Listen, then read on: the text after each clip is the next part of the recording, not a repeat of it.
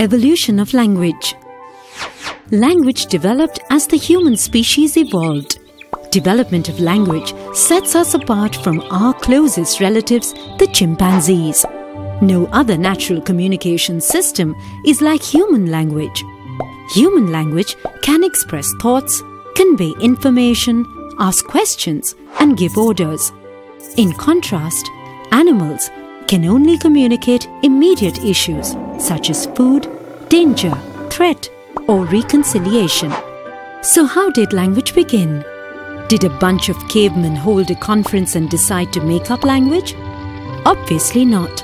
One theory is that hominids, our human ancestors, started grunting, hooting, and crying out, and this gradually developed into the language we use today.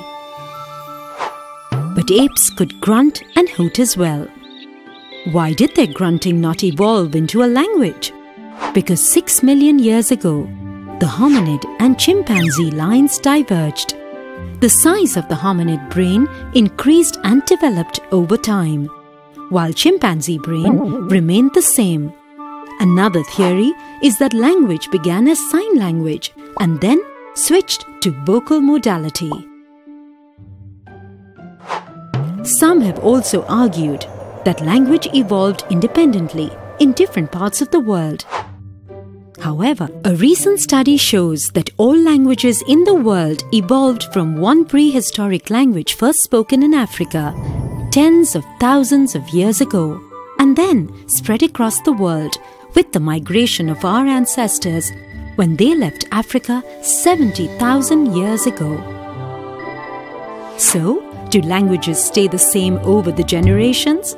Languages change as they are handed down from generation to generation due to change in culture and influence of other languages. That is why the English spoken in the Elizabethan era is way different from the English we speak today.